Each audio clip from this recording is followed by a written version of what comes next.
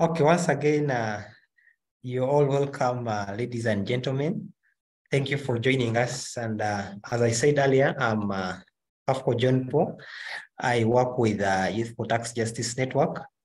I'm glad that you've all joined this webinar today on the topic around wealth taxes. We are going to discuss wealth taxes from a broader perspective, try to understand why they are important in the context of the East Africa community.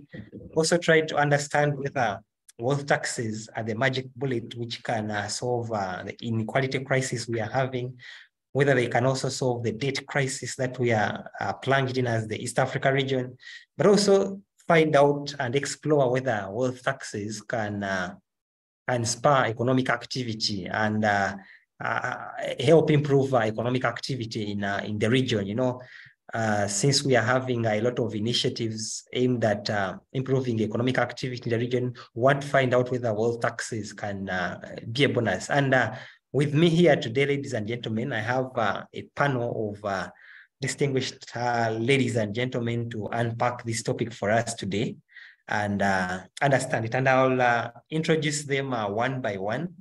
I hope my panelists do not take offense. I know you have very big CVs. You are important people. You are known far and wide. I don't think one or two words can describe you ably, but I will try. I'll give it a try, and I'll start with Council Birungi Cephas. Unfortunately, he is not able to join us today, but he has sent an unable representative, but I will still introduce him because whatever is going to be presented is what he prepared to be shared in this webinar. So, Council Birungi Cephas is the founder and the managing director of Birungi Barata Associates. He's also a tax agent with the Uganda Revenue Authority in Uganda, and is a member of the International Bar Tax Committee. He has also worked with the Ministry of Finance in Uganda and the Uganda Revenue Authority in the past. Council Cephas is going to be taking us through how wealth taxes are manifested in our laws, but also give some sort of a brief overview of wealth taxation in the East Africa community. Once again, thank you very much for joining us. I know he's not here, but the representative, and I mean Jacqueline, for standing in for him and giving us the time and sharing with us this wisdom is going to share with us. Thank you very much. Then I'll now go on to Dr. Laila Latif. I think doctor needs no introduction, but she is a Kenyan-based lawyer. She specializes in corporate tax and transactions law. She's a PhD holder in wealth tax and financing public health. She's also a technical expert with the United Nations Development Program, which deals in training ministries of finance on linking tax to the achievement of the sustainable development goals, and by focusing on wealth taxation. So when you hear this introduction, you know that we are with the fountain of the person who is most knowledgeable about wealth taxes amid the stars. So we cannot expect, we cannot hope for any more. Thank you very much, Dr. Laila, for joining us, and we are looking forward to your insights. I'll now move on to Ishmael Zulu. Ishmael Zulu is a policy officer at the Tax Justice Network Africa. He's also a development economist with over 7 years experience in civil society space at national and regional levels. Ishmael is going to talk about the political economy of wealth taxation. I mean, we are going to learn which countries are imposing wealth taxes, but Ishmael is going to delve into the politics around the wealth taxes. Why are they being imposed the way they are? Why not? What drives them being imposed in such a manner? So we are very much looking forward to your discussions, Ishmael, and thank you very much for joining us. I'll now move on to Alan Muhereza Mranja. Is the team lead at Youth for Tax Justice Network. He's also a co-founder of Youth for Tax Justice Network, a Pan-African organization working towards meaningful youth participation in influencing decision-making on resource mobilization, allocation, and utilization in Africa, specifically for the benefit of the young people. Thank you very much, Alan, for joining us. He's going to be talking about, he's going to be dissecting this topic of inequality, especially when we are talking about the marginalized groups of youth, women, and children. And of course, he's going to be linking this with wealth taxation. I'll now conclude with Mr. Rangirai Chikova.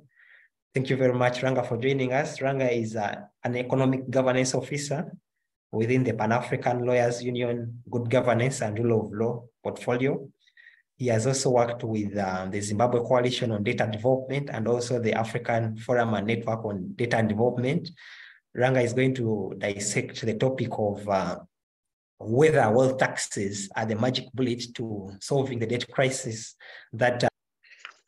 Ladies and gentlemen, our apologies for that short technical glitch, but yeah, so these are our panelists, and panelists, you're most welcome to this session. My name is Gabriel Achaye. I'll be standing in for Mr. John Kafko while he tries to get back on, but we're still discussing wealth taxation, and it's at this point that I would like to invite our first speaker, Dr. Leila Latif, to make her presentation to the topic. So, Dr. Leila, you are welcome to make your presentation. Thank you so much. Thanks so much. We've lost John, but we hope he will be back.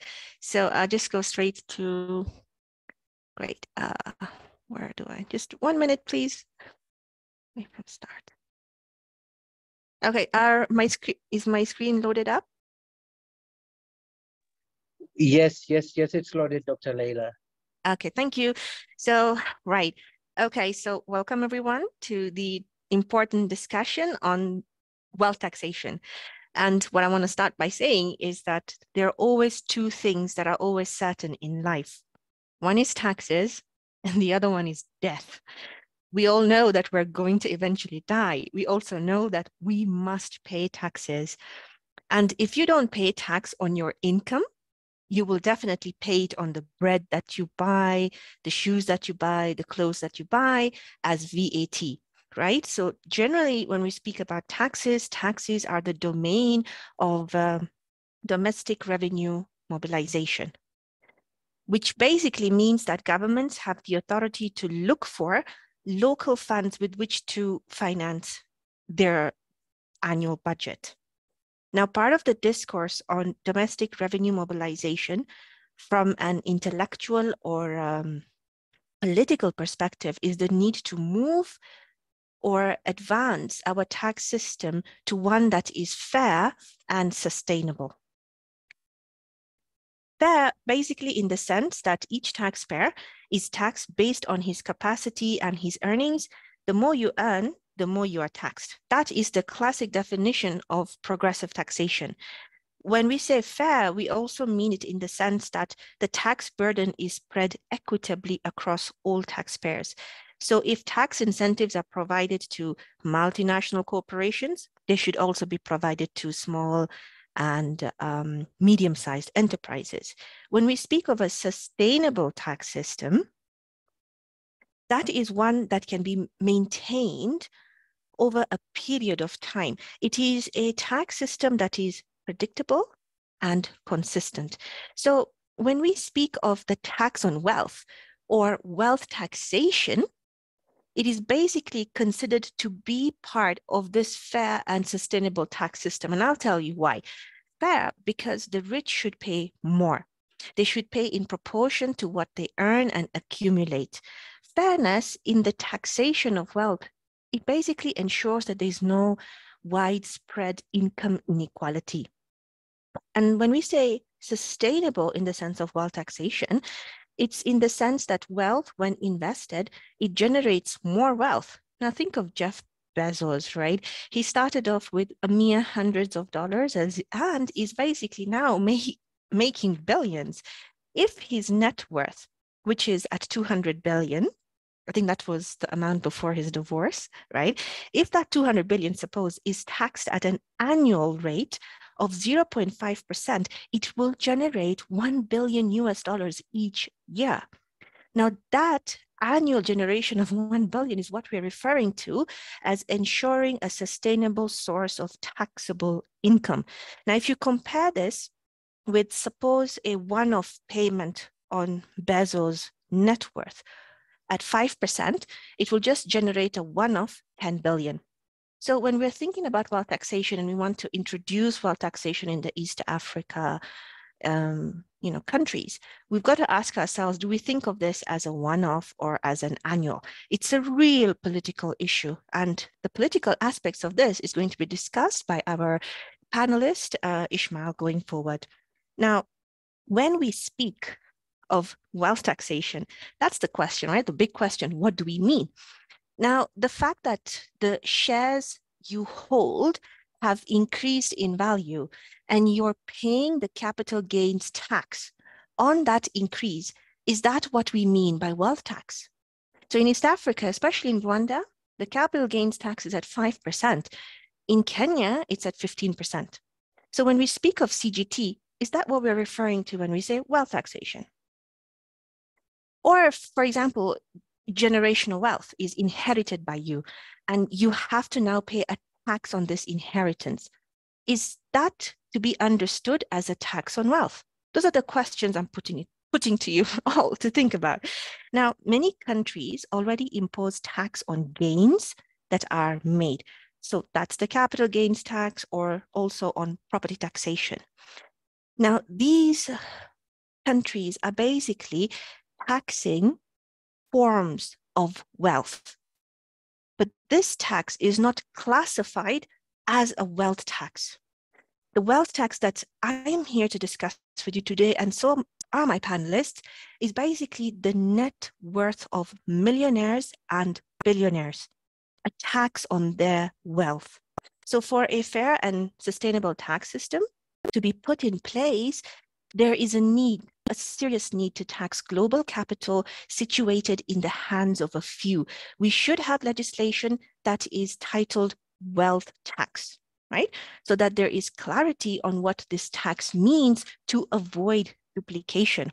Now, I must say, at the outset, that wealth taxation can pose a problem of double taxation. Now, thinking of this, suppose that you've been earning your income legitimately, I hope, and your income is taxed, right? And then you go ahead and save 30% of your income over a period of, say, 30 years. Now, these are your savings.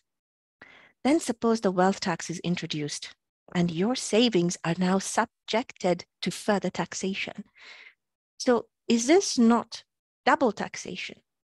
Is this fair? Those are the things that I want you to reflect on as we go ahead with the discussion on wealth taxation. Now shift your understanding to multinational corporations, and we justify why a wealth tax is really a necessity in the economic situation that we are in. So multinational corporations, they shift their profits to low tax jurisdictions, to tax havens, to countries where they can get exemptions.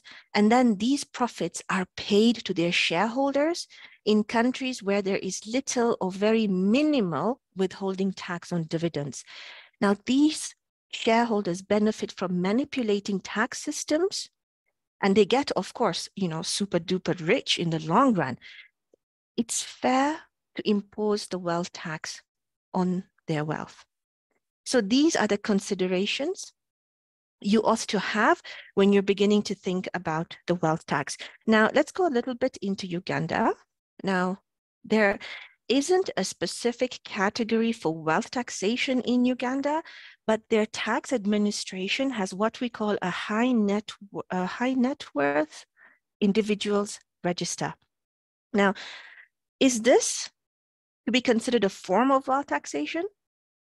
It is more of an oversight and accountability measure than a tax that is imposed. So Uganda doesn't have, for example, a 1.5% tax on high net worth individuals, but rather it has a register of high net worth individuals whom they scrutinize to assess how much tax they have paid based on what they own. So for example, if a high net worth individual, say they own 3 or 4 buildings and they drive a luxurious car, this will be matched with how much in tax this individual has paid. So if he's paid negligible or minimal taxation, a tax audit will be conducted. And this approach has actually led to increase in tax compliance. And this is a good thing. So when you're thinking about wealth taxation, think also in terms of compliance. Okay, so where in the world is wealth taxed? Not as a, tax on transfer of wealth, for example, inheritance tax, or as an increase of monetary value, such as the capital gains tax that we are familiar with, right? There are 5 countries currently that apply a wealth tax. We've got Spain. Spain basically applies a wealth tax payable on the total net value of an individual's asset worth over 1 million euros. And that wealth tax ranges from 0.2 to 3.5%. In Switzerland, the different cantons, right? So the different local governments, they apply a wealth tax to individuals with a net worth of over Swiss francs 100,000. So their rate really depends across the local governments. Norway also applies a wealth tax to individuals with a net worth of over Norwegian kroners, I think that's 1.5 million.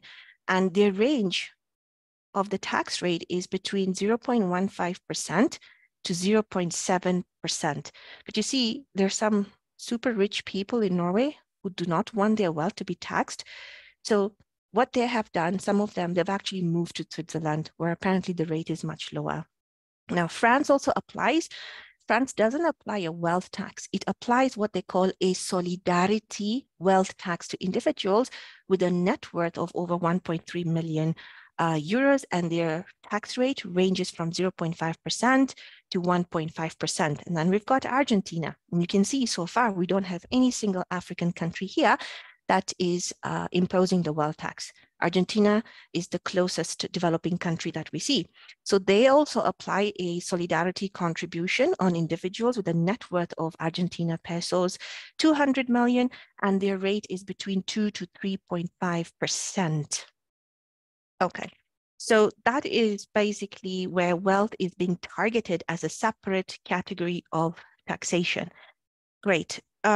I'll now share some statistics with you. The Oxfam report for 2021, the Inequality virus, they tell us that we already have 2,153 billionaires globally. The 10 richest billionaires have a combined wealth of over $1 trillion US. Then they say, the report, right? If these people, the 10 richest billionaires, were to be taxed at 1%, it would generate 22 billion in taxes. If they were taxed at 5% annually, we would be seeing 110 billion in taxes.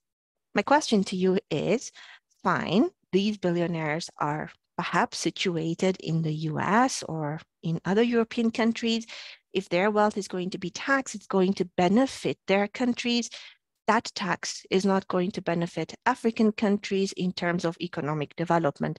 So I'm posing this question here for you because I want you to think about the fact that, do we need to have a global wealth tax fund, or do we need to think about imposing wealth tax at our national level? Then there's another report by Credit Suisse, 2021. They also said that the total global wealth has been estimated at 418 trillion US dollars. Now, this amount, 43% of this amount is concentrated among the top 1% of the world's population.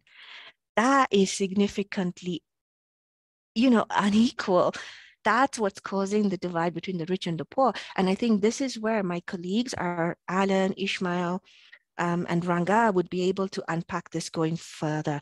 So we're also saying, we're seeing in this Credit Suisse report that there are about 56.1 million millionaires.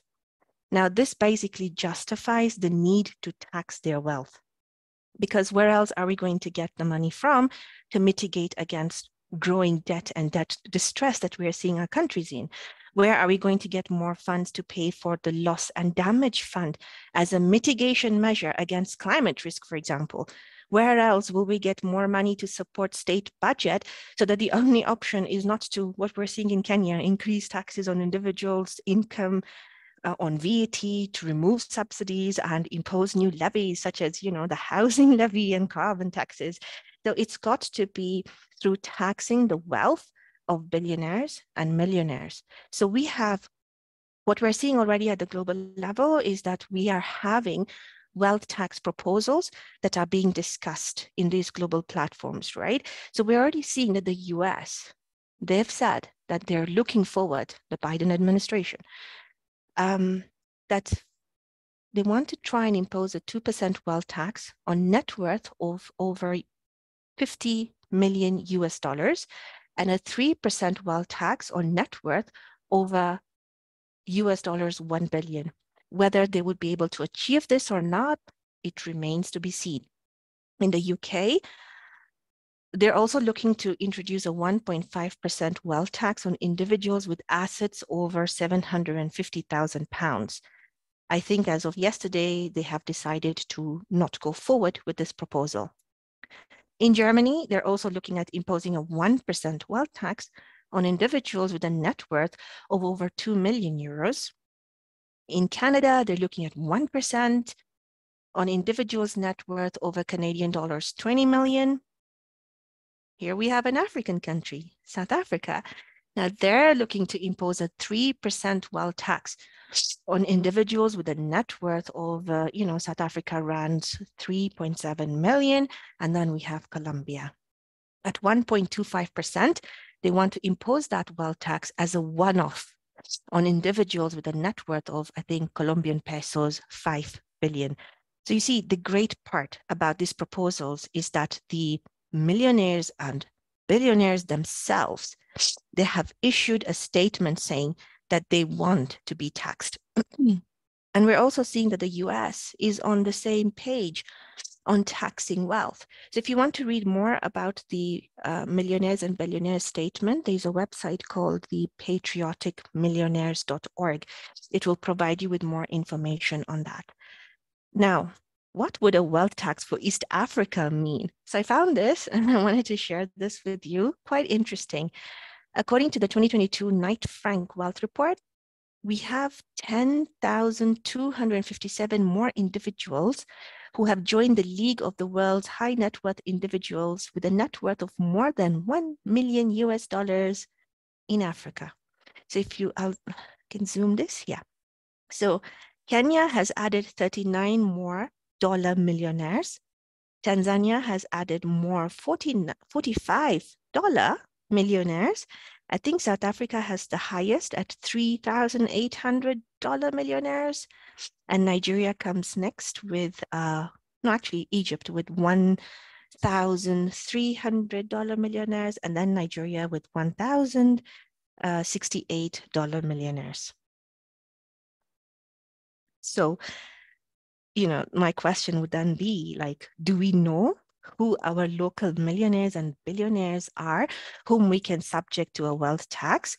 Will it be politically possible to have a wealth tax legislation when those to be subject to this tax will be maybe our dear politicians and owners of private entities that, fund their election campaigns?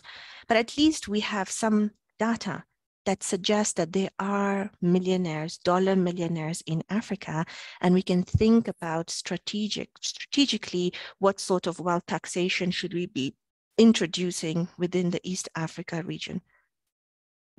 Okay, sorry. One moment. Okay, yeah. But you see, there will always be challenges to introducing the wealth tax in the East Africa region.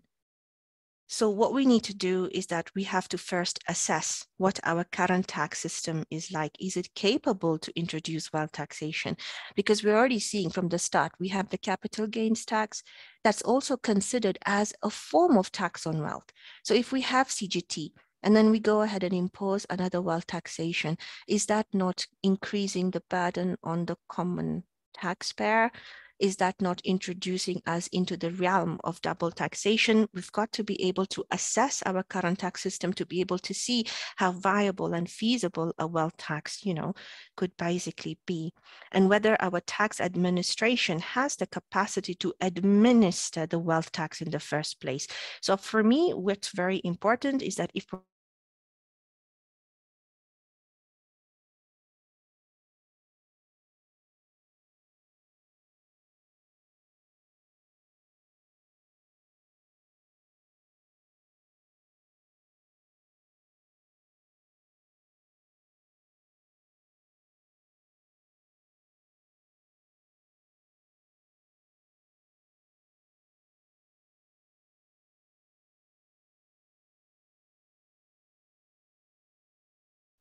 Hello.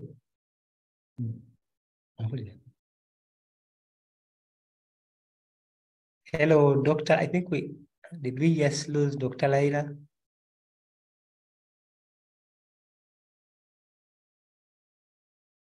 I think we lost Dr. Laila. As we wait for her to come back, I think she raised very, very, very critical issues, which are going to lead us into the next discussion. I know she was trying to give us a glimpse into the challenges we face in the East Africa community on how we can, where we can start from the things we have to sort out to impose a wealth tax. But she raised very important issues, and especially the issue of identifying the millionaires. She talked about having a millionaire boom in East Africa community ever since the COVID-19 pandemic. And it is very interesting that we now have so many millionaires, over 100,000 something, especially in the East Africa community, plus, of course, Nigeria and the rest of Africa. And this basically leads me into the next panelist, Ishmael. Ishmael is going to talk about the political economy.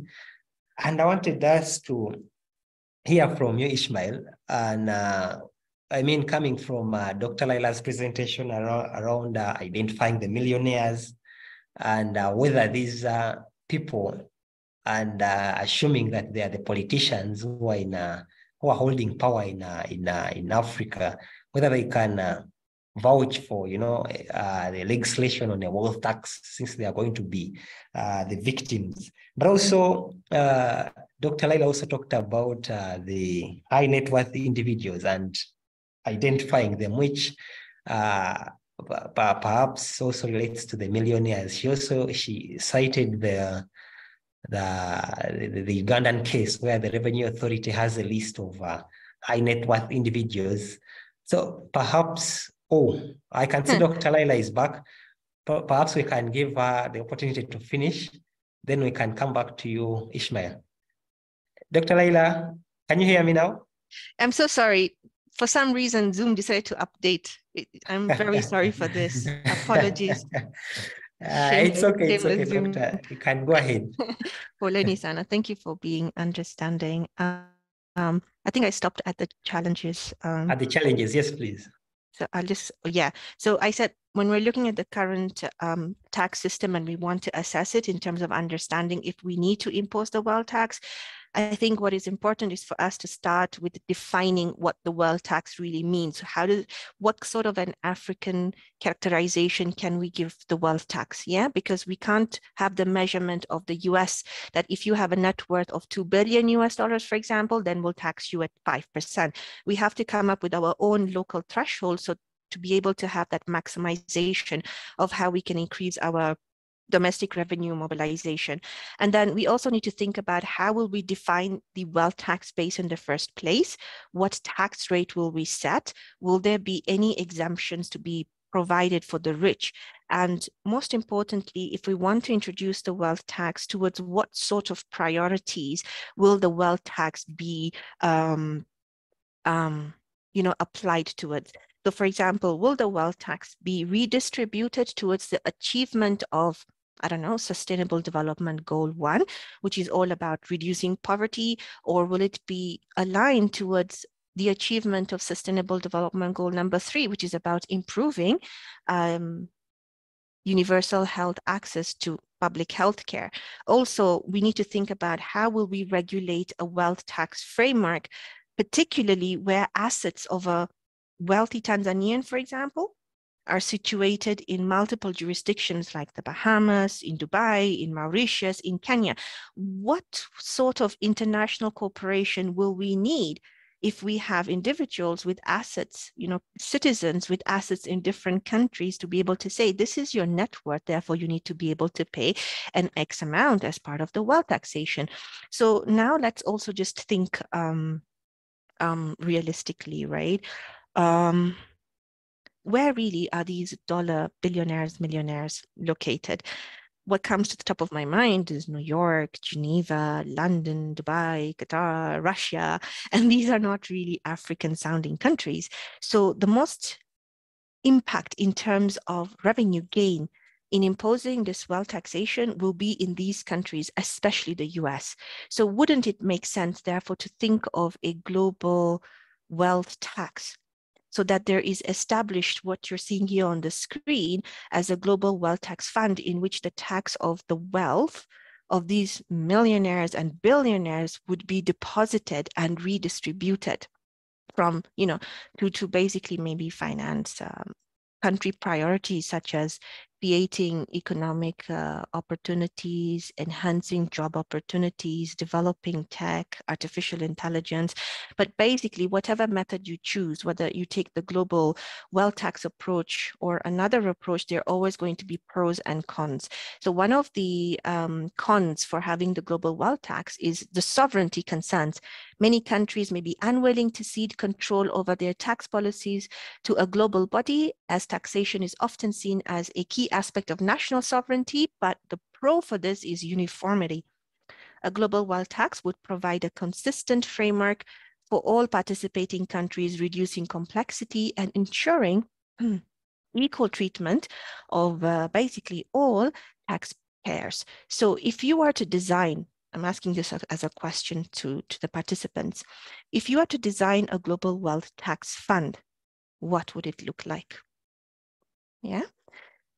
But if you were to design a domestic wealth tax for Kenya, Uganda, Rwanda, you name it,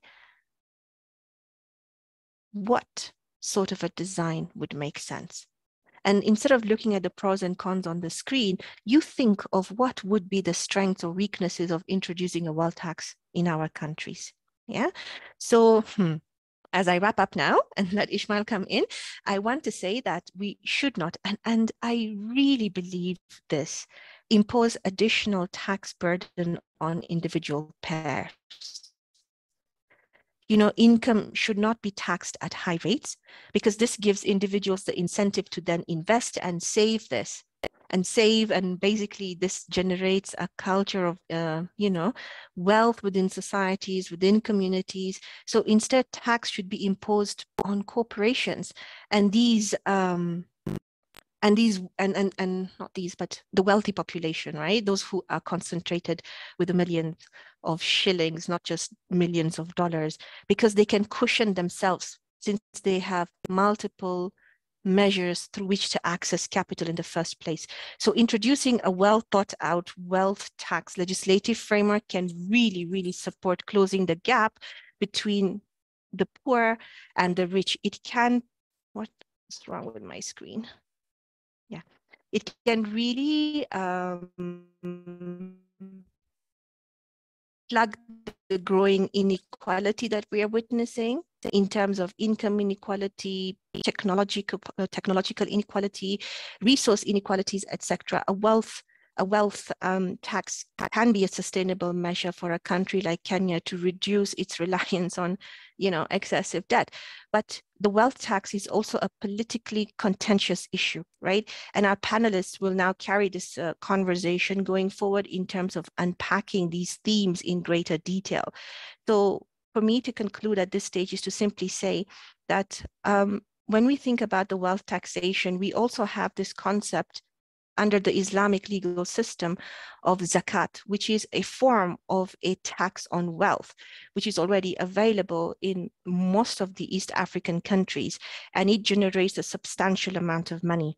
So even as lawyers, when we think about tax, we shouldn't really think of conventional forms of taxation. Most of these taxes that have been designed for us are colonial in their nature. We never had the chance to design our own fiscal systems. We already just adopted the colonial model of taxation. So as we think about multiple forms of taxation, we should ask ourselves, what are the present locally existing taxes that have been on this continent for a long time? Zakat features as a wealth tax, and maybe we can have a separate webinar on that some other time to really understand what it means for East Africa. But for now, I'll leave you with a question. You've heard about a background on wealth taxation, the challenges around wealth taxation, the countries that impose this wealth tax, and the need for why we need to have wealth tax will be unpacked greatly by the panelists who are going to be coming in. Then the question is, what is the role of the East Africa lawyers as well as the East Africa Law Society to take this conversation further? I'll stop here and send it back to my chair. Thank you. Thank you very much, Dr. Laila. That was very insightful. That was very informative. I hope we are learning a thing or two as lawyers in the East Africa community. Thank you very much. And I think you set the perfect foundation for Ishmael to talk about the political economy around imposition of a wealth tax in the East Africa community. Ishmael, as I was telling you just before Dr. Laila came back, she had talked about the high net worth individuals, the millionaire boom in East Africa, and the issue of identifying the millionaires. She talked about the challenges as well when it comes to if we are to impose a wealth tax. But she also talked about the good side. I mean, if we can be able to impose wealth taxes, we shall be able to generate as much revenues for our countries and all that. So I wanted you, Ishmael, to address some of those issues, especially around the high net worth individuals, the millionaire boom, and the imposition of legislation around wealth taxes, especially since I know Dr. didn't point out the millionaires, but we all know that many times they are the politically powerful people. So I wanted you to discuss that. Yeah, you can take it up, Ismail. Thank you so much. Thank you so much, Chair. Chair, just before I start, could you confirm with me if you can see my screen? Yes, I can. All right, great. Yeah, thank you. Thank you so much. As was introduced at the start, my name is Zulu Ishmael. I work with Tax Justice Network Africa, which, as you may know, is based in Kenya, in Nairobi. But by nationality, I am a Zambian who's working in Lusaka.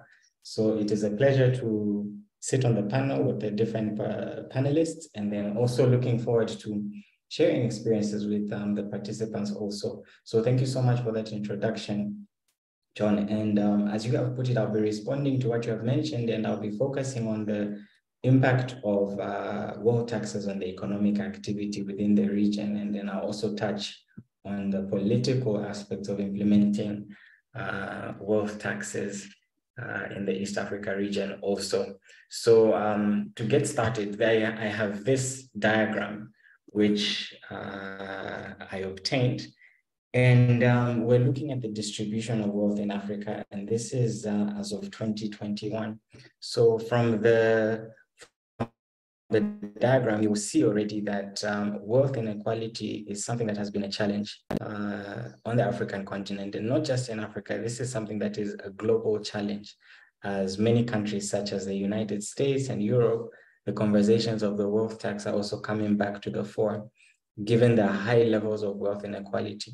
So on the African continent, we have already challenges with income inequality. But then there's also the dimension of wealth inequality, which is actually greater than income inequality. So if you look to my far right here, you look at Africa in general, and the blue bar here represents the wealth which is held by the richest 10%.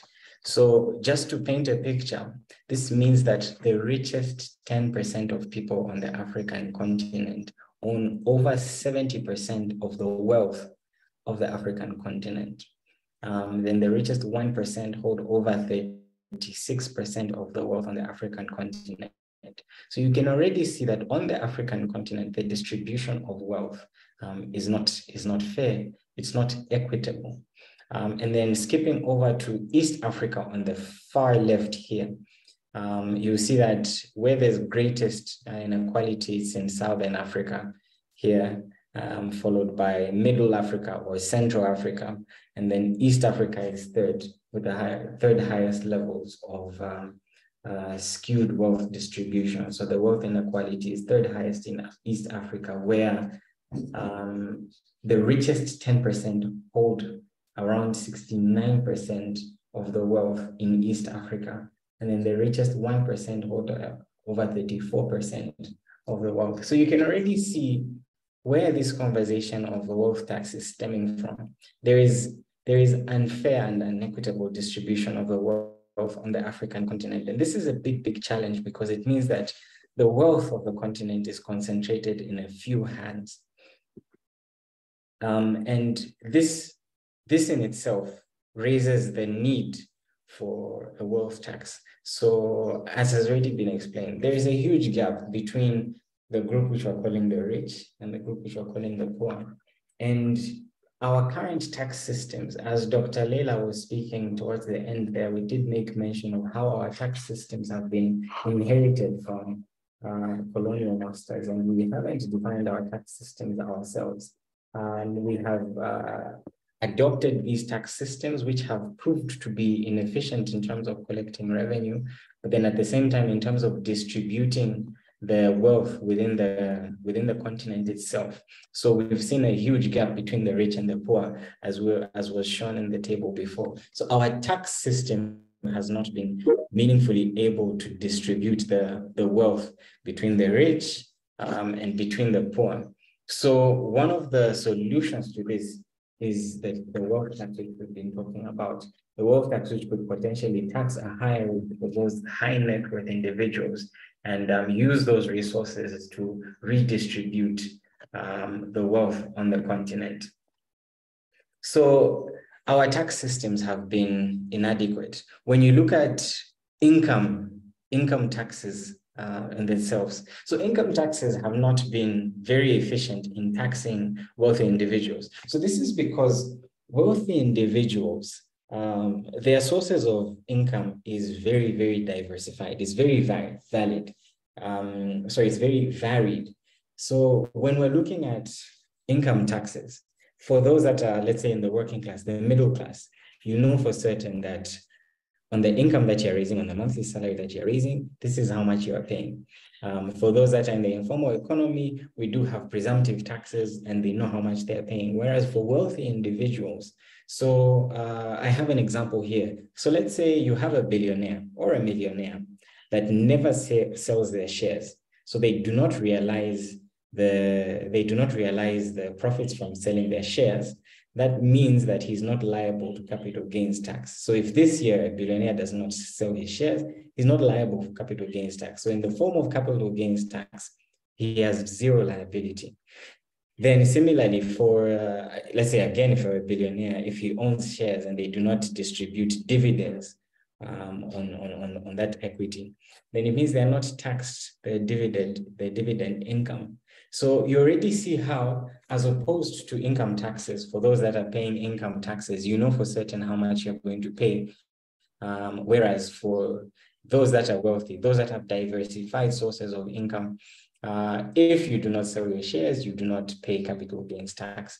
And that tax is not imposed on you. Hence, they have a lighter burden. Interestingly, I came across an article where Warren Buffett, one of the richest men in the world, was talking about how his tax, how much tax he pays in terms of the burden that he has on tax is less than his secretary, the woman that works for him as his secretary. And you already begin to see how that is a perfect example of how our tax systems have been inadequate. because you find that those that are rich and wealthy, the tax system does not meaningfully capture them. Whereas those that are in the middle class and lower income carry a heavier burden in the form of taxes. Then, yeah, so that now takes us into the design of wealth taxes. So when we look at the design of wealth taxes, the poor design of wealth taxes in the past is what has led to several countries abolishing it. So in Europe, for instance, wealth taxes were popular in Europe in the past, but as was shared, there are only about 4 countries that are currently levying wealth taxes in Europe. And it speaks to the design. So countries like Switzerland and Norway still impose wealth taxes. And these 2 countries together have more millionaires per capita than all the G7 countries. So you see that despite them still imposing the wealth tax, it still goes to show that a wealth tax can work, because in Switzerland and Norway, they still have more millionaires per capita than all the G7 countries. I must add a caveat, though, that Switzerland is one of those that is known as a secrecy jurisdiction. So it does attract these high net worth individuals. That's just a caveat to add there. Hence why, as Dr. Laila was speaking, there's some millionaires that moved from Norway to Sweden. So in terms of the credibility and the design of wealth taxes also, so high net worth individuals pose significant challenges to tax administration due to the complexity of their affairs. When you put wealthy individuals alongside, take for instance, corporates, you find that wealthier individuals are more likely to find creative ways of avoiding or reducing their tax liability, similar to the large multinationals and corporates who use aggressive tax planning methods to reduce their tax burden. Similarly, this is the same for high net worth individuals, because they have access to a lot of money, because they can have offshore accounts. You find that they can come up with creative ways of ensuring that they reduce their tax burden. So this also speaks to this questions that brings to question the credibility of some of the designs of wealth tax systems that we've seen in the past. And then that leads us now to a question. So if we are imposing a wealth tax, if we do impose a wealth tax, could it discourage wealth creators from creating wealth? And this speaks to now the economic impact of imposing a wealth tax. If we impose a wealth tax, is it going to chase away the millionaires that we have in East Africa? Are they going to move away and say, let me go to another country because I have a heavy tax burden here in East Africa? So to respond to that question, I want to speak first to the goals of a wealth tax. So in terms of the goals of a wealth tax, what we want to do is reduce wealth inequality. So wealth inequality, again, we cannot overstate how this is a big, big issue, because wealth is concentrated in the hands of a few.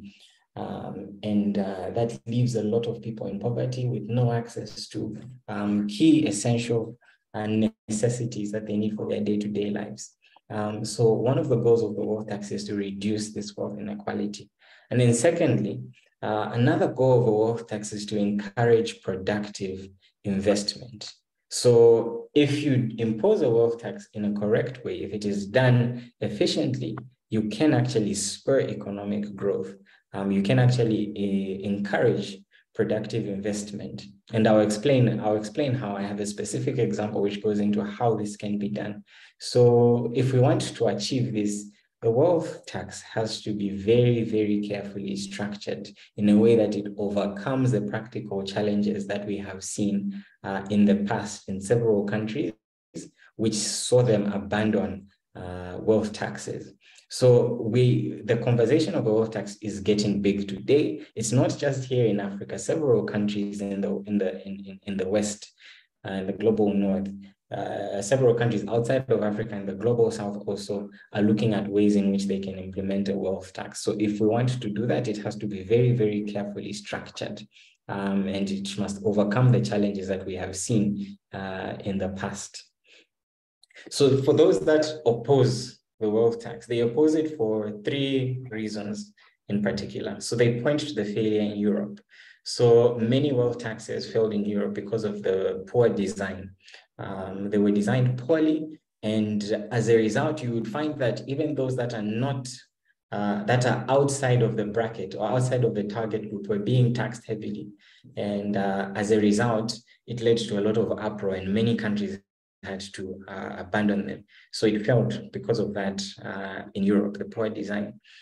Secondly, we also spoke about this earlier on, tax evasion. So critics say that if you impose a wealth tax, it would just cause the millionaires to either move and find a different country to stay in, or it would lead to them finding creative ways of ensuring that they do not pay that wealth tax, where they underreport their wealth, or several other ways in which, creative ways in which they can reduce their tax burden.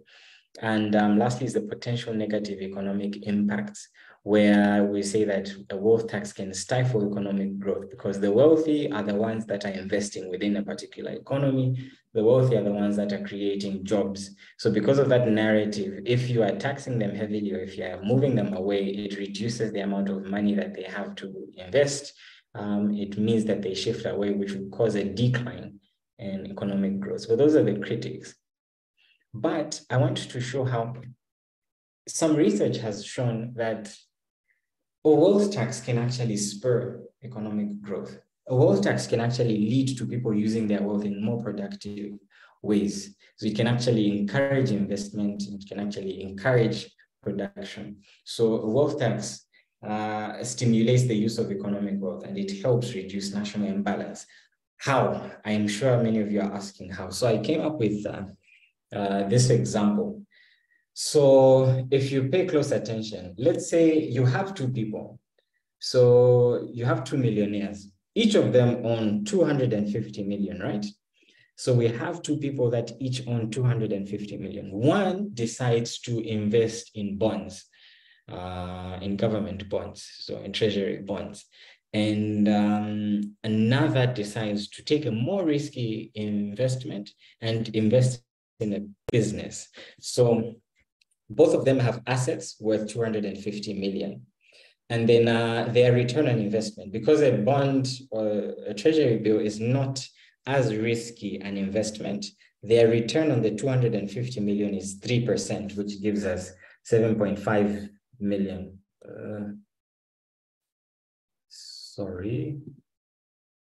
Which gives us 7.5 million US dollars. Whereas for the entrepreneur who decided to take a more risky investment, they ended up with a return of 125 million, which is a 50% return on what they had invested in this 250 million.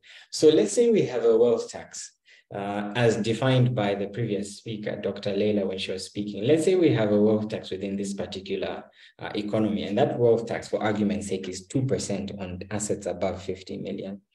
You would find that the bondholder is going to have to pay a tax of 4.1 million US dollars, whereas the entrepreneur who has 125 million return is going to pay 6.5 million. So when you add the total, the effective income tax rate for the bond treasury holder is around 55.3%, whereas for the entrepreneur, it's only 5%.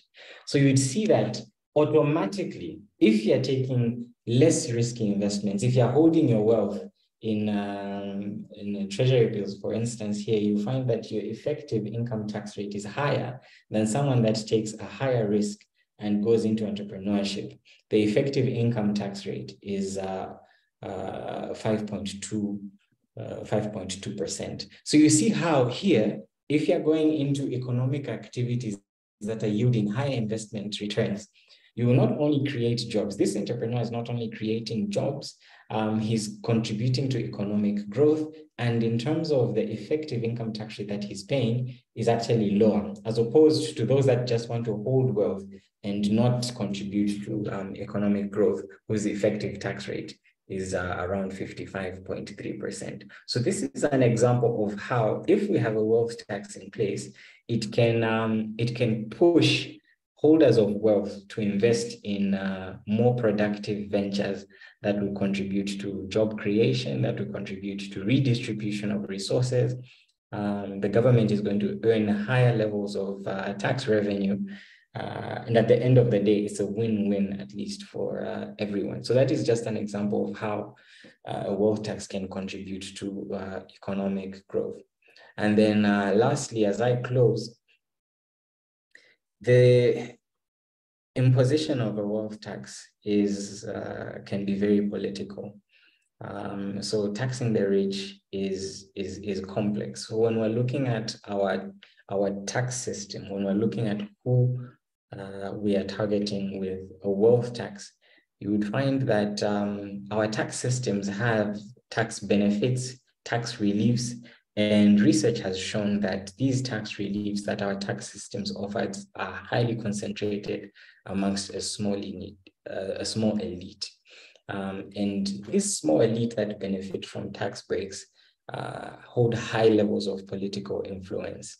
So it's our current structures with the way that they are benefit the elite, and it makes them easy for the elite to push for tax reforms that benefit them as opposed to tax reforms that benefit those at the bottom. Hence why the subject of taxing the rich, the subject of imposing a wealth tax is not an easy conversation to have. It must be backed by proper research. It must be backed by facts and evidence. So you would find that even in countries such as Europe, in countries within Europe, you'd find that for many of the countries that abolished the wealth tax, it was because of the political influence that the elite have. Because you'd find that in some countries, those that are funding elections, those that are funding politicians are the same people who the politicians must target in terms of imposing a wealth tax. So it becomes difficult now in terms of the political dynamics of tax policy. Hence here why you're saying tax policy is very treacherous territory for politicians, because at the end of the day, when we're talking about a wealth tax, we must respond to the question, who are the high net worth individuals that we are trying to tax, that we're trying to target with this wealth tax? So to conclude on my presentation, wealth taxes can be very beneficial to the economy if and only if they are done right. So wealth holders would be encouraged to use their wealth to generate income rather than just keeping it, because many people just hold wealth because there is no, you can hold 10 different, let's say for instance, you can hold 10 different houses and there's no tax that you're paying. If your tax system does not have property taxes, for instance, there's no tax that you'll be paying on that. So in order to encourage economic activity, wealth taxes can do that. So what we've spoken about shows how a wealth tax can be good or bad for the economy, and its implementation. And that's the biggest, as I conclude, that's the biggest thing. How we implement the wealth tax can speak to whether it's going to be successful or not. So with that, asanteni sana, thank you very much. I hand over back to the moderator. Thank you very much, Ishmael. That was a very exhaustive breakdown of on wealth taxation, its advantages, the politics around it. Very impressive, Ishmael. I think you've touched the issue of politics, and I think it is a huge challenge. As we all know, taxation is a political issue. Usually, the victims or even the beneficiaries, at the same time, the enactors of most of these policies and laws around taxation. So that is it was a very interesting presentation. I have seen quite a number of questions coming through, and I'll just encourage us, the attendees, in case you have any question, you can post it in the Q&A. I've seen Dr. Laila answering some of them. So please, I also saw a hand. But before we go to the hands, I wanted to first finish with the panelists, then we can get to the hands. But just in case, to our audience, in case you have a burning question, in case you have a comment, you can just post it here in the Q&A section. or even in the chat section. And now with that, allow me to move on to the next panelist. And this is going to be Alan Murangira. Once again, Alan, you're welcome. You're going to talk about issues to do with inequality. We've seen from Dr. Laila's presentation and Ishmael's presentation, the gap between the rich and the poor is so wide, and that's one of the biggest justifications of the wealth tax. And they have also touched on the topic of the wealth taxes contributing a lot to the resource envelopes of the countries, especially in East Africa. And Alan, as you discuss the aspect of inequality, perhaps you can touch some of these issues, especially around whether this wealth tax is going to solve the inequality problem, especially for the marginalized groups such as the young people, the women, the youth, who are considered to be at the lowest end. You could touch on some of those issues and and relate them to whether the wealth tax will solve the problems of these marginalized people, especially even when we talk about business, the people operating in small and medium enterprises, whether the wealth tax can strike a balance for them to be able to compete with the big dogs in the industry.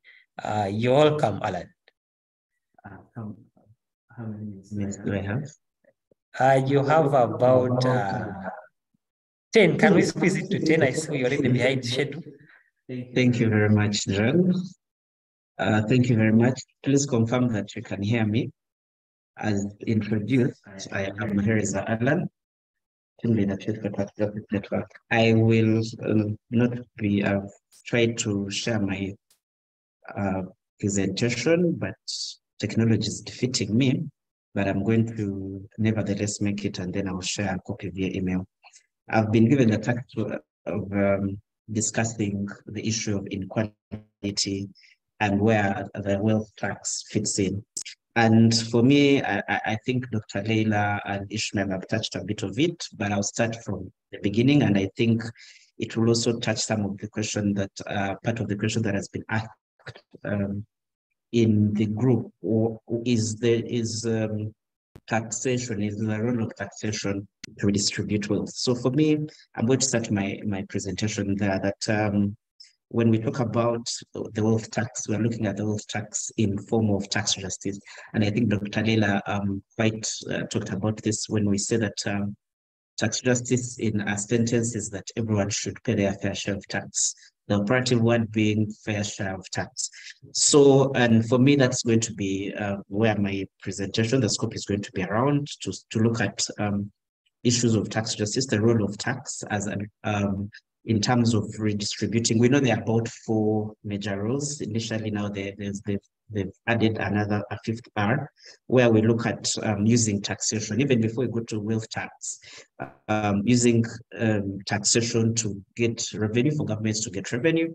We've discussed why that is not working with other, the previous panelists have discussed why that's not working with other forms of taxes, income tax, corporate income tax, VAT, and all that.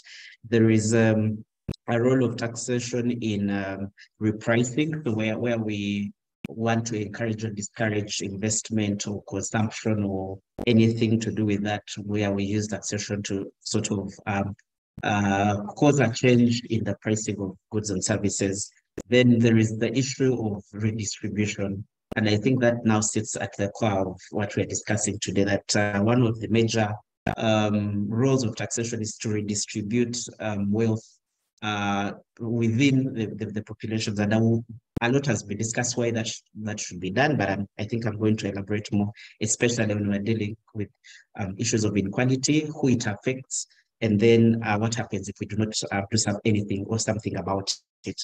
And then, of course, the last one is the role of taxation is usually to also give people a voice, because no taxation is done without representation. So it means that for all the taxes that we have in our countries, the political system, the political or the political representatives that we send out as citizens, as young people, as women, as anyone other ones that actually are involved in the tax making process. So whereas sometimes we're very mad at authorities, usually our representation, our voices come through when it comes to taxation, when our MPs, when our legislators do that. So those are the major 4 areas, but me, I will really drill more on the redistributive part of it. So when it comes to inequality, I think, again, a lot has been shared, but I would like to start from a point that wealth and income inequality are the sources of all other inequalities. Now, you could think about any inequality that you've experienced, any discrimination that has happened as a result of that inequality. Chances are, or in most cases, it has been as a result of either wealth or income inequality that has been then extended to come to areas of social life, areas of political life, areas of culture, our cultural life, but even every other aspect, gender, race, everything. The problem usually starts with wealth and income inequality, or the disparity between how much wealth individuals hold, how much income they have, and then that then seeps out into other facets of life. So that's the starting point, that it is imperative that actually we thought out that issue of inequality, because income and wealth inequality is the source of all other inequalities. So, and when we start from that point, then we know that we have half of the solution to some of these other things. So the second thing I needed to highlight about inequality, especially wealth inequality, is that it is not by mistake. It is by design. It's not, we just didn't fall out of the sky and find ourselves in such a position. No, there have been deliberate efforts taken to maintain or to make sure that income is being, or wealth is being moved from the poor to the rich. And when we start from that point, I think then it's perfect, or it speaks to some of what Ishmael has been saying about the politics around income and wealth inequality. So it is not by mistake, and wealth transfer has always happened. I'll give an example in terms of budgeted corruption that we know. For example, everyone is taxed from most of the countries we come from, taxed very highly as an individual. And then we go through the budgeting processes, and we know for a fact that people budget for certain contracts or certain contracts to give to companies that they already own, and shift away that wealth from the people that already didn't have it. And in most cases, they're even reducing on, they're having some bit of austerity from health, education, social protection. And then we put in sectors that are not productive and are owned or are managed by a few people. So inequality, wealth inequality has been deliberate, and it has been by design. And before then I go to then how does this affect, I think most of the effects have been talked about when it comes to issues around the opportunity cost, that when a few people, and I like the report that Dr. Leila shared, and there was something striking within that report that I thought I would also say, that these 10 people made more wealth during the first years of COVID-19 than they did the last 15 years. So, but wealth does not just appear. It is created by someone, it is transferred to someone. You just don't wake up one morning and then you say you did. So these 10 men, within just about a period of 3 years, created about 1.5 trillion US dollars. They would have 6 times more money than the 3.5 billion people of the poorest people. So for me, again, that is part of the problem, that some people have too much, others have nothing. But let me go to then why it is important that vulnerable groups or people that have an interest to have to do something and advocate for ways of redistributing this wealth. It has quite a number of reasons, but I'll just talk about 3 of them, given the time that I have. One is that wealth tax will be able to help us deal with some of the challenges that we're having when it comes to financing our fiscal deficits.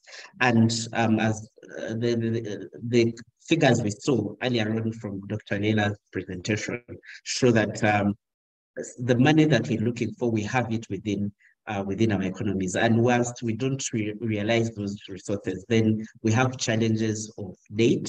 We now have challenges of austerity. So it doesn't stop at being overtaxed for a young person. It goes beyond you paying taxes everywhere on everything to government borrowing so that they can also tax to pay back the debt.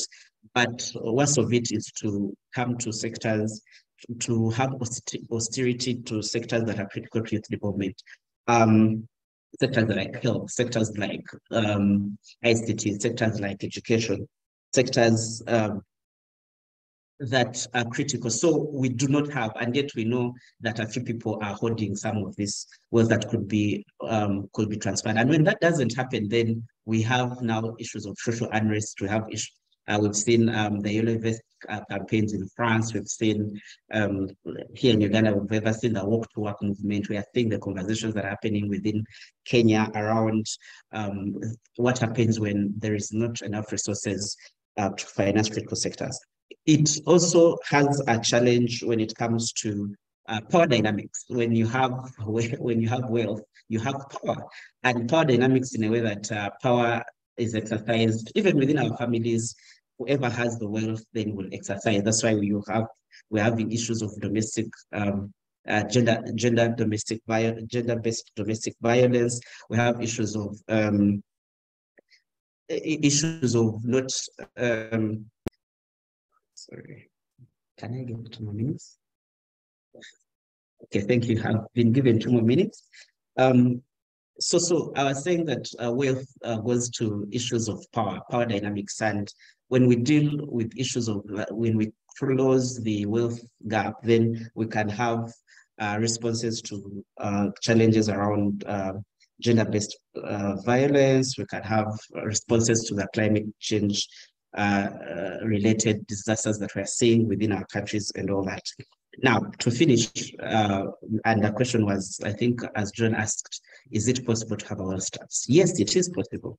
It is possible because the third era of taxation is about representation. It's about no tax policy is done without members of parliament passing tax laws.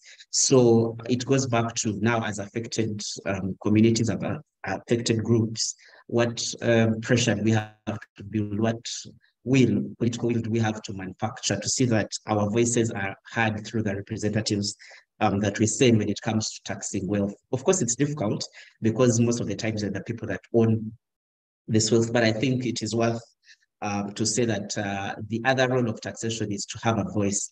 And I think one of the greatest countries in this world was born out of what we call the Tea Party, no taxation without representation. And I think that could be the starting point. I will stop there, and then I can build on when the time comes for questions. Thank you very much. Thank you very much, Alan.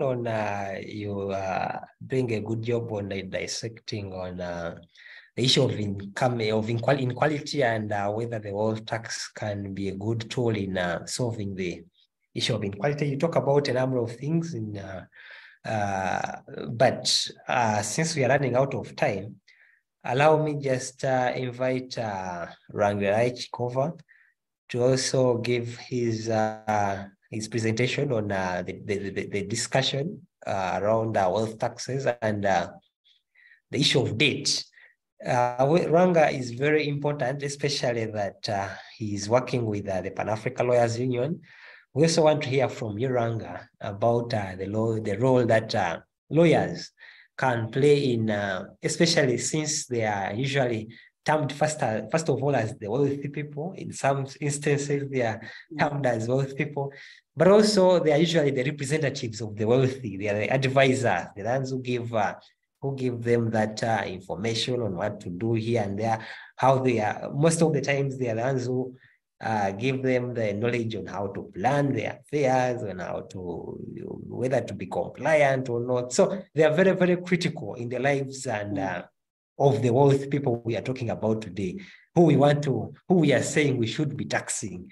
So perhaps, Ranga, you could give us that perspective, first of all, on the debt crisis, whether wealth taxes can be a good tool in solving the debt crisis, but also the lawyers as representatives, but also as the wealth themselves, and the role they can play in pushing this agenda of the wealth tax. You're welcome, Ranga. Okay, thanks, Ishmael, and thanks to Dr. Leila and Ishmael for defining wealth taxes and giving the framing to this issue. And thanks to Alan for bringing in the inequality element to this topic on wealth taxes. So in the interest of time, I'm not gonna talk about the state of debt in Africa and the state of debt also in the EAC. But what I'm just gonna talk about is why the issue of public debt is an issue in the East African region, and also to ask the question on whether if wealth taxes are a silver bullet to the debt crisis that the East African community is facing, and the role of lawyers in this topic. So to begin with, East African countries, they are at a vulnerable position when it comes to issues of debt.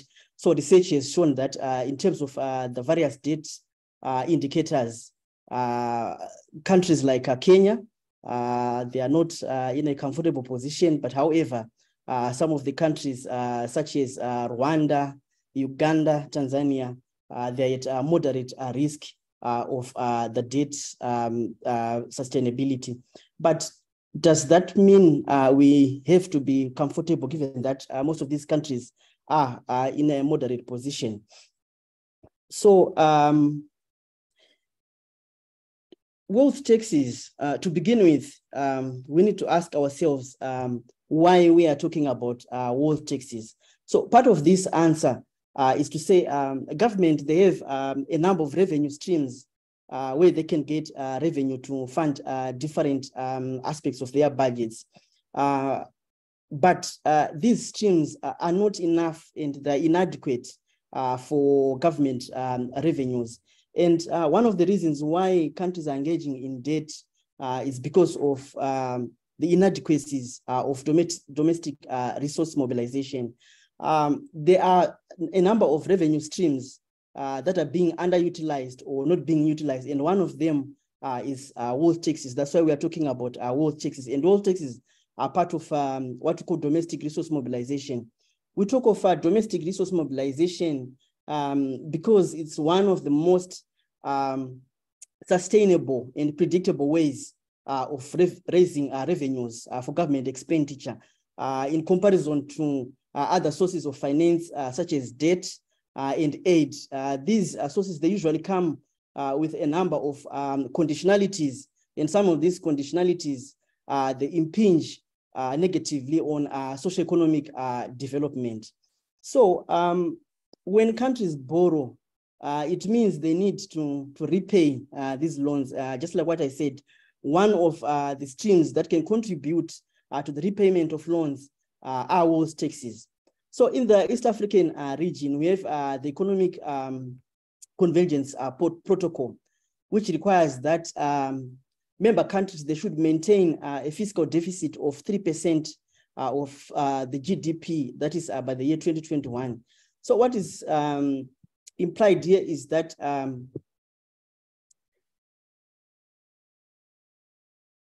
the fiscal, when we say fiscal deficit, this is the difference between the revenues and the expenditures of the government. So this difference should not exceed 3%. So in order to reduce this fiscal deficit, one of the ways that we can use is to increase the revenues, and wealth taxes can play an important role in increasing the revenues, thereby reducing this fiscal deficit. If we look at countries such as Rwanda, the richest 1% of the population, it earns 20% of the national income of the country. And this 20%, it translates to 6.4 billion. If you look at the external debt for Rwanda, in 2021, it stood at 6.5 billion.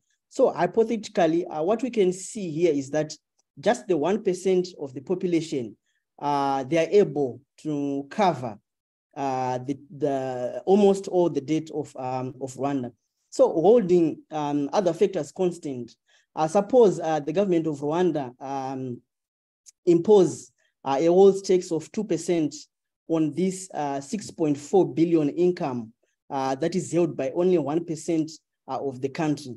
We can see that this 2% is going to cover almost 2% of the total debt for Rwanda. This 2% might seem small, but given that it's just coming from a 1% of the population, you can see that it is really significant in terms of addressing the debt crisis. We move on to Kenya. This issue of wealth tax, it has been the latest in the long list of efforts by the new administration to raise taxes on the super rich. So a study done by Oxfam International, it has revealed that if Kenya successfully managed to impose a wealth tax on the super rich, the government has the potential to raise 125 billion Kenyan shillings. This is equivalent to the budget for social protection in Kenya for 2 years.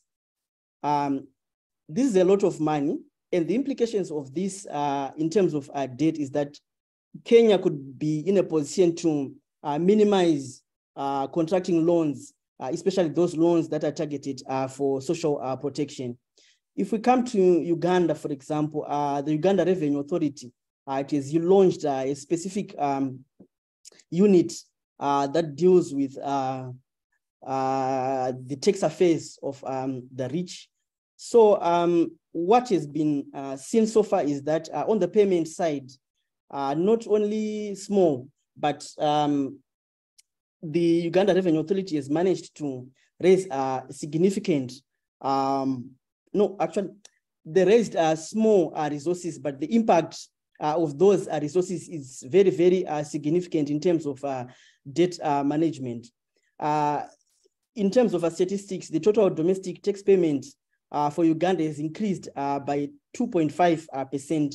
So this clearly demonstrates that if we impose a wealth tax in countries who are able to increase financial resources for government, and if governments are able to increase financial resources domestically, it means their appetite for external borrowing may be reduced. There's a study that has been conducted in Germany.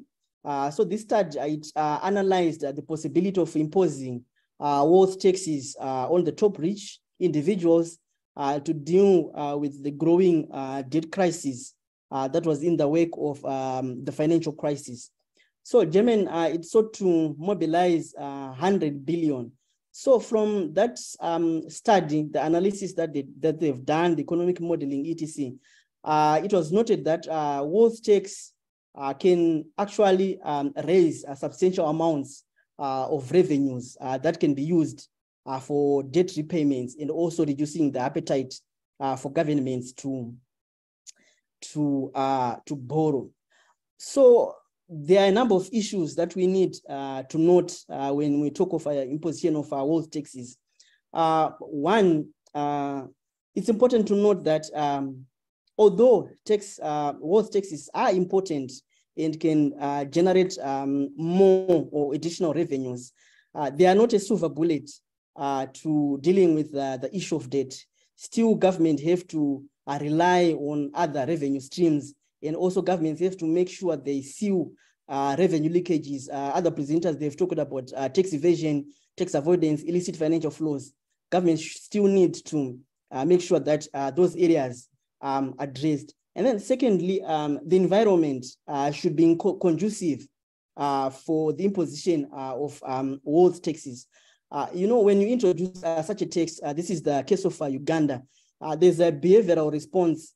So the business can respond in a way to conceal their sources of income, evade tax, stash these taxes, in tax havens, etc. So we need to make sure that we have sufficient and adequate measures in place to ensure that we deal with the behavioral response.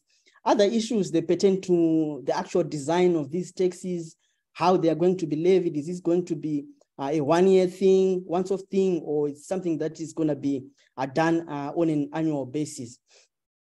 So we have talked about all this.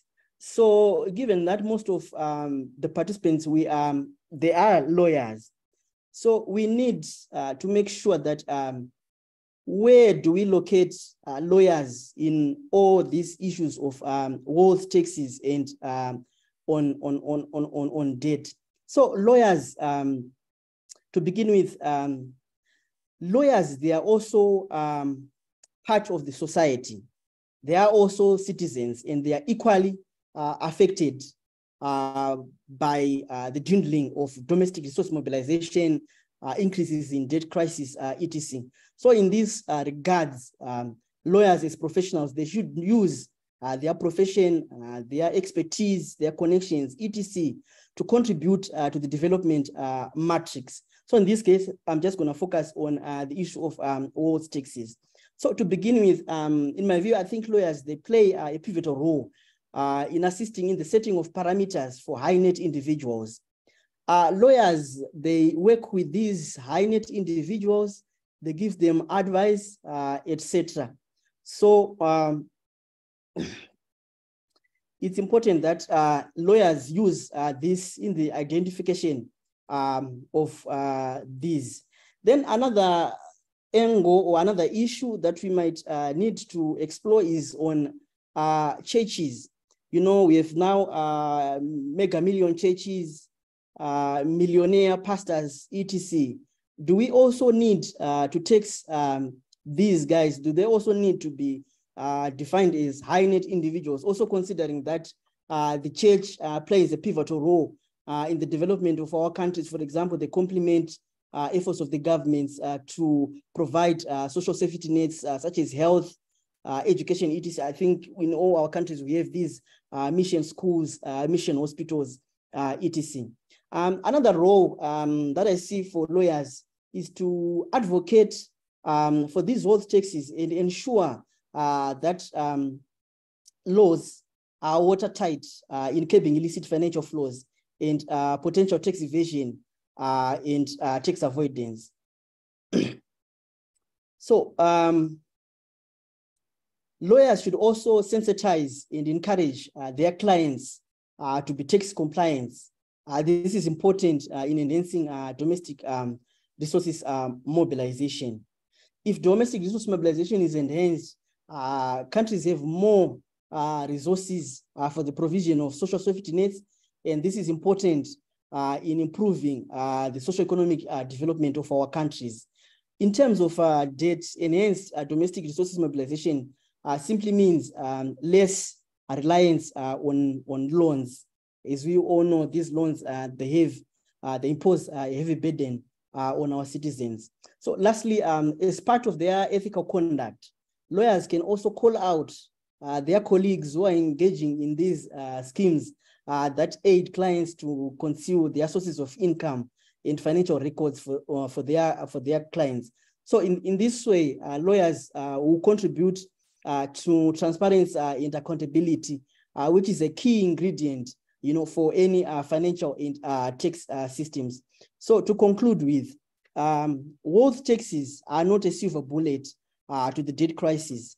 There are a number of issues that also need to be addressed, but wealth taxes, they contribute, or they have a potential to also contribute. They are part of DRIM strategies to increase domestic resources and reduce reliance on external debt. I think I'll stop here. Thanks.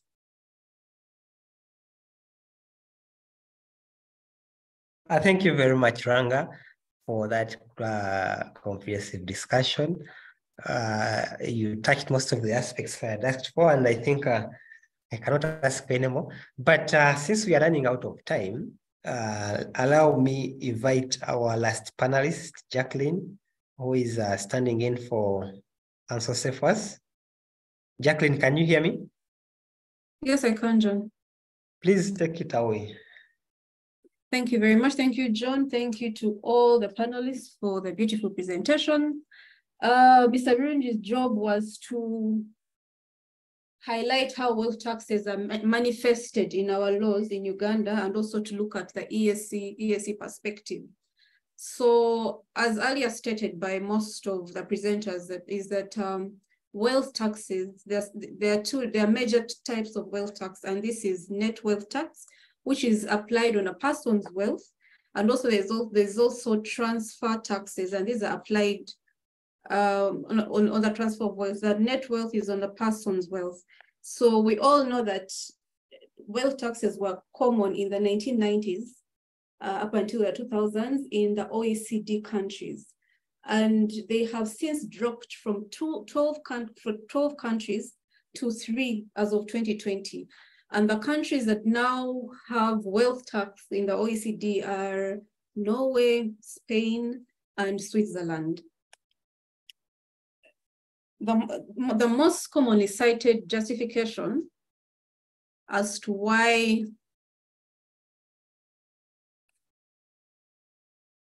the wealth tax was repealed is that they reduced savings and investment. They encouraged capital flight and fiscal expatriation, which is what most of the speakers have talked about, that this causes capital flight. The rich tend to move out of the country where they're being taxed, where the wealth tax is being imposed, into other countries. And then also that these taxes provided tax avoidance and evasion opportunities. They also narrowed down the tax base through the several numerous exemptions and reliefs that were given in the different countries. So when you look at wealth tax in developing countries, and now this is how we look at the case of East Africa, several commentators and policymakers have argued that in order to generate tax revenues and to reduce income inequality in Africa and wealth distribution, there's a need to impose a wealth tax on net worth of high net worth individuals and MNCs that are operating in Africa. As earlier stated, Uganda specifically has a unit, URA has a unit that focuses on these high net worth individuals, and they are taxed at the normal rate. Just to mention is that Uganda does not have a wealth tax, but their taxes are spread across the different taxes. And they're majorly, and they're also majorly progressive. We have capital gains tax, which is imposed on any disposal of non-depreciable assets at a gain where the consideration received exceeds the cost base.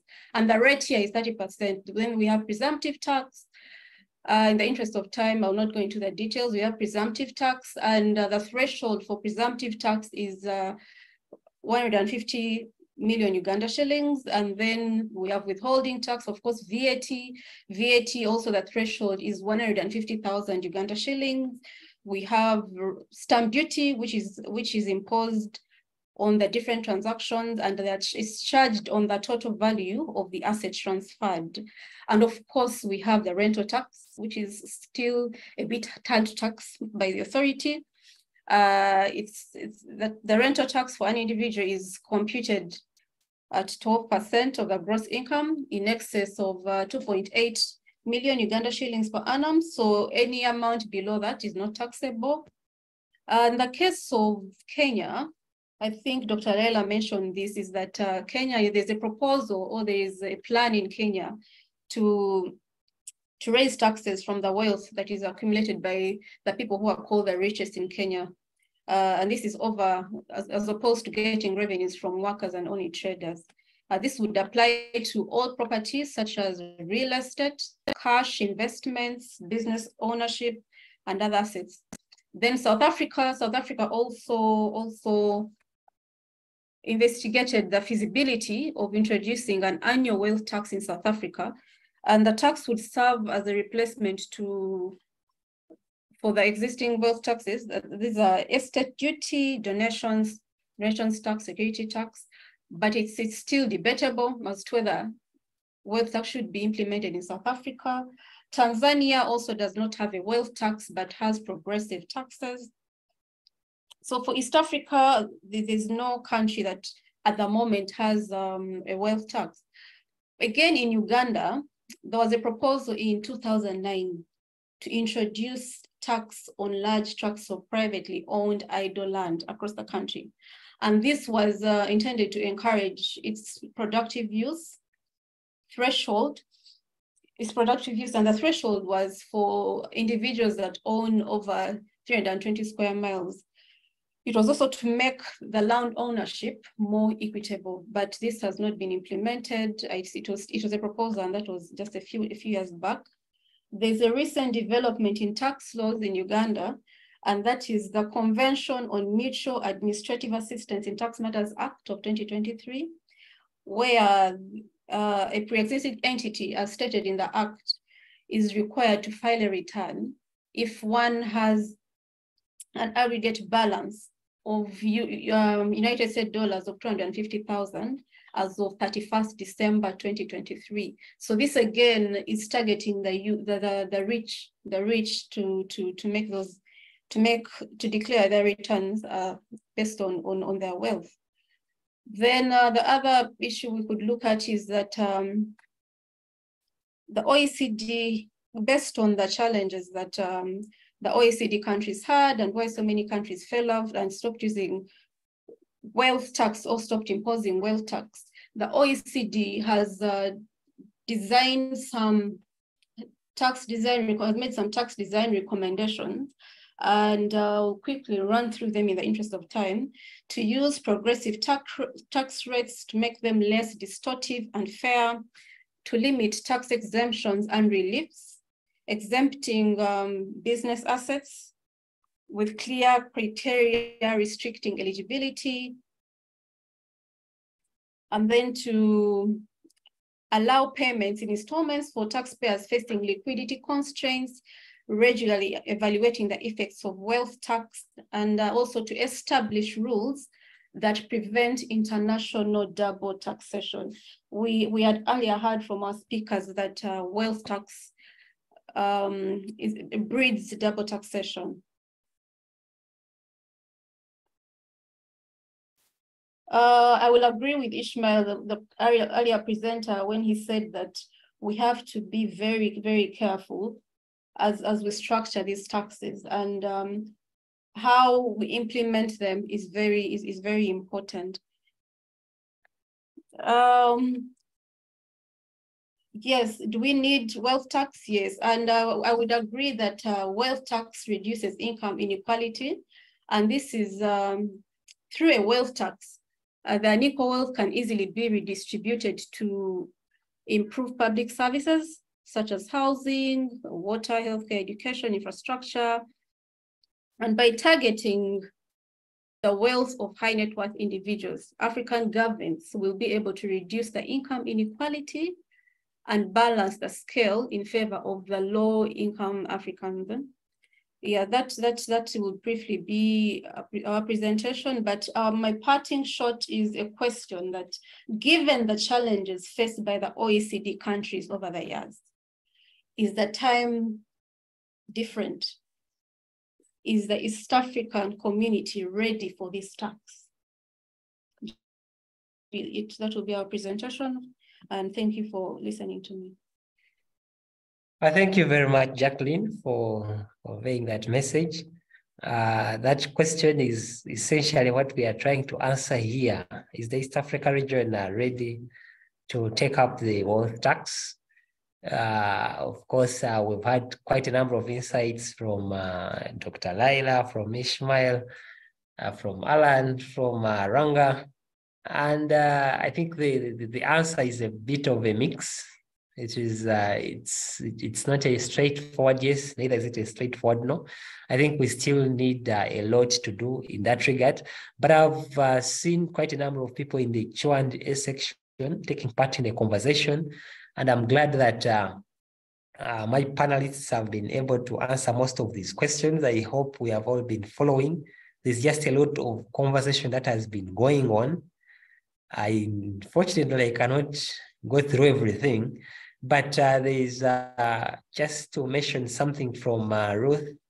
Ruth says that we still need to solve the inefficiencies in the revenue administration in our different countries in order to be able to raise more revenues.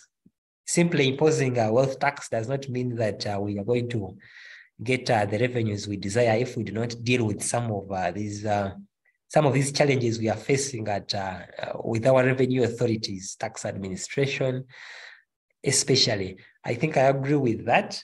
There are quite a number of comments here, colleagues. I just encourage us to read through them. I don't know whether there is something burning from the audience before I can just get back to my panelists to give their parting shots. But also to you, my panelists, I encourage you to, I'm sure you've been following what has been happening in the Q&A. You could, as you conclude, touch some of these aspects. I saw there were aspects of inequality. Alan, you can deal with that. I saw there was some comments or questions to do with the political economy and the economic activity around imposing of the wealth tax. I think, Ishmael, you are well positioned for that. I've also seen, I've seen, Ranga, you've talked about churches and the millionaires in the churches. Wow. Yeah, but I don't know that there is something burning from the audience. Anyone I can give a chance just in a minute.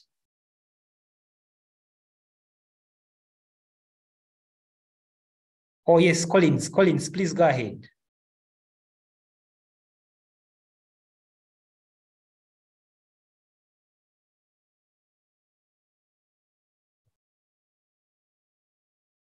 Can you hear me, Collins? How are you?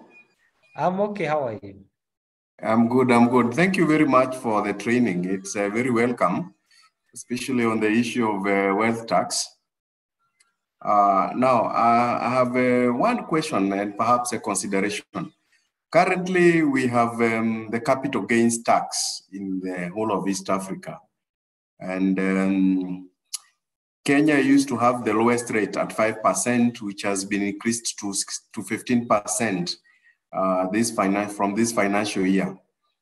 I know the rate is higher in the other countries in East Africa, the ones that are charging it. I would want to get, because capital gains is essentially taxing wealth. That's taxing wealth. You are taxing big people with big assets who are selling and trading, and it's not trade. We are not talking, it's not a trade tax. Okay, it's a trade tax because a trade must happen and then a gain must happen. I would want to know what the experience has been with other countries when you increase the rate for wealthy people.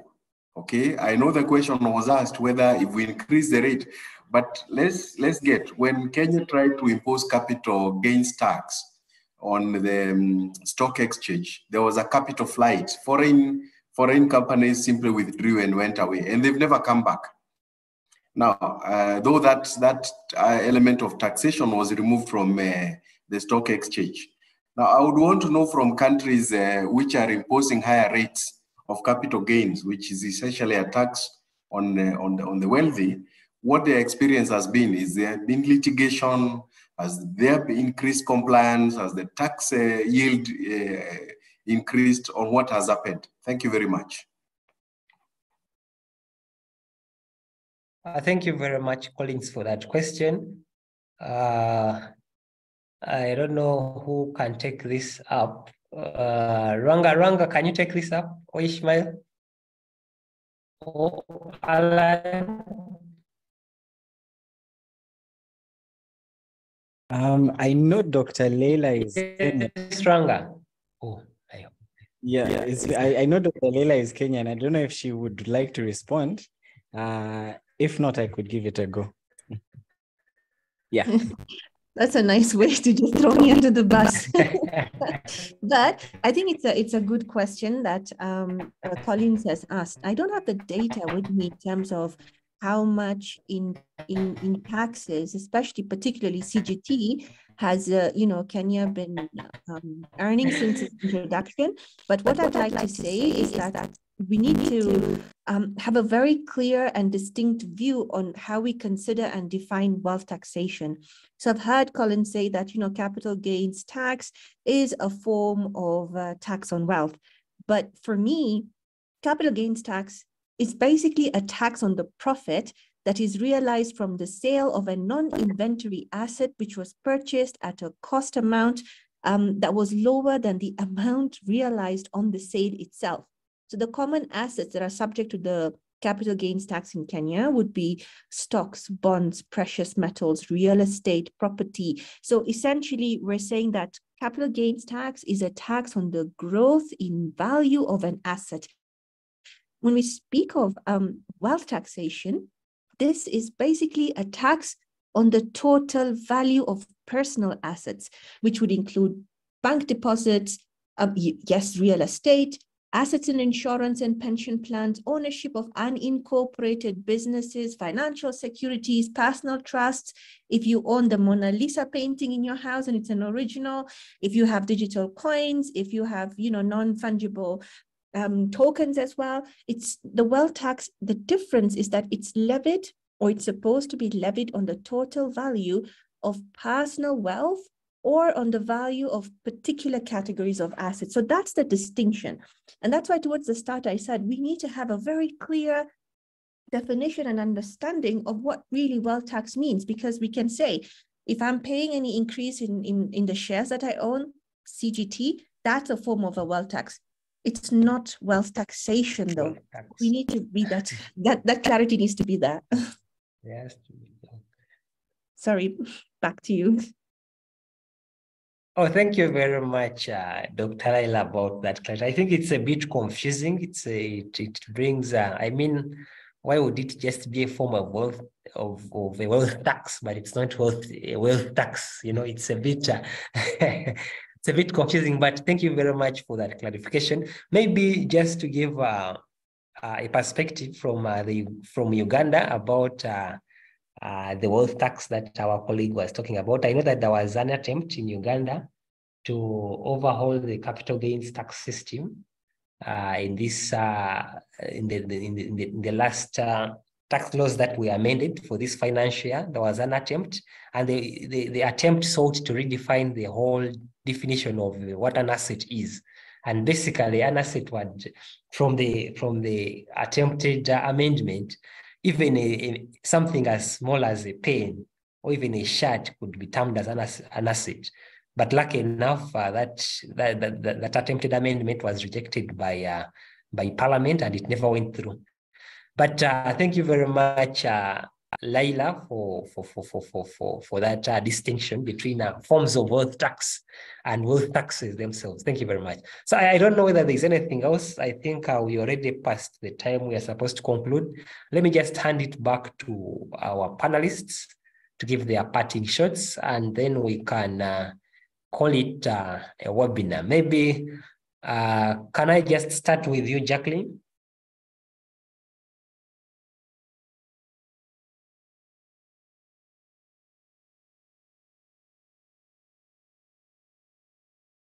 Oh, I think Jacqueline is not with us. Can we go with you, Alan? Alan, you can go ahead. Thank you very much, John. I will try to also comment on the question or the comment that Faith put in the Q&A about the wealth tax being purposely to just bring back resources that have been taken away from the continent because of the historical challenges that have been visited on us as a continent. And I totally agree. And from the beginning, I said that inequality or wealth inequality is by design, that there's been a consistent a consistent move to get wealth or to get resources from the poor and redistribute them or move them to the rich. And I think Faith in the comment section gave some of those examples: slavery, colonialism. Right now, we are looking at natural resources being taken out and all that. And I think that's what has been happening. And to agree with the statements here is that, yes, I think we'll still need that sort of wealth tax to then redistribute that wealth within the majority of the population, and mainly because the alternative is worse. The alternative is what we are seeing in certain countries on this continent with agitation and changing leadership. The alternative is what we are seeing with the yellow vest movements, with the other movements that are related or that are popping up as a result of inequality that has been perpetuated, especially starting with a distribution of wealth. So I think the alternative actually is, in this case, would be worse. So I think I would agree with what Faith is saying in the Q&A.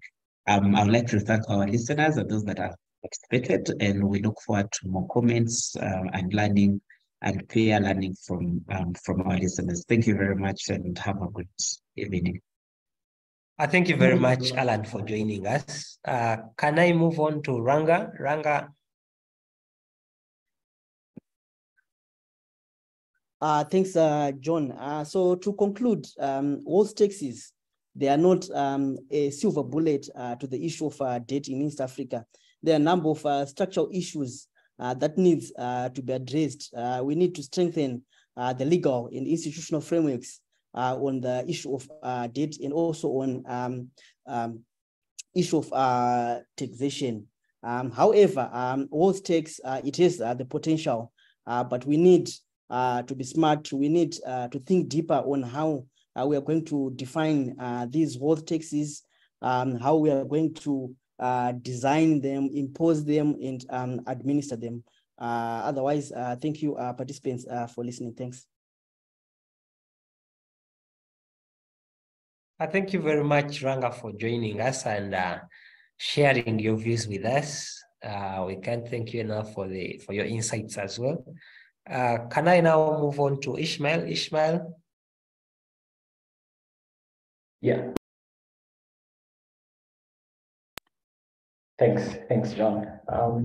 Yeah, so I think for me, in concluding, is just to say that over the last few decades, we've seen that there's been an increase in the amount of wealth that is held by individuals, as compared to the way it was in the past, where governments would hold majority of the wealth. We've seen an increase now that a lot of wealth is held by individuals. And essentially, this means that government's ability to provide essential public goods and fund sustainable development has to some extent decreased.